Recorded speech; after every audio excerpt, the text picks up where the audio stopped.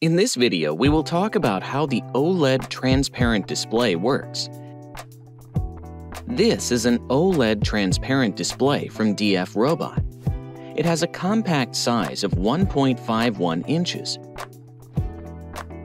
128 by 64 blue OLED pixels are evenly distributed on the screen, which allows you to view the content on the display at any angle.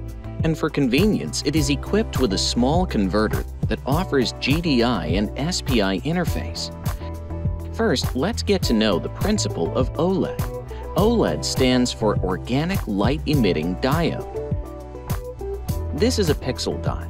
Look closely. It is also an independent light-emitting diode. As OLEDs increase orderly, they'll cover the whole screen.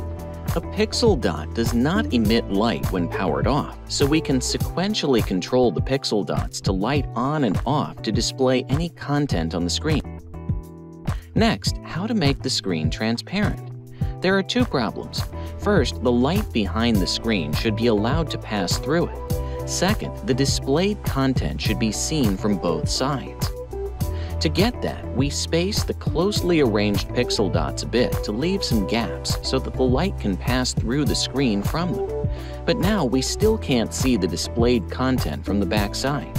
That's because the light from OLED is blocked by the non-transparent PCB and metallic cathode. To deal with that, ITO, a conductive material with 90% transparency, is used to replace the non-transparent cathode, also used for the anode, during manufacturing.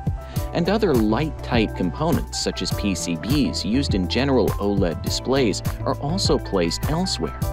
Well then, we get a transparent OLED display.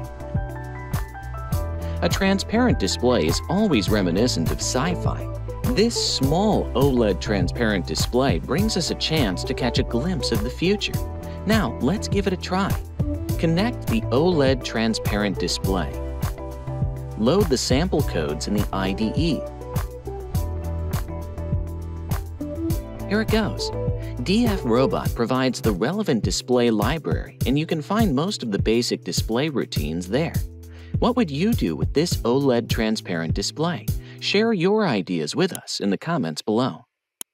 Thank you for watching. If you like the video, please subscribe, like, and comment for us.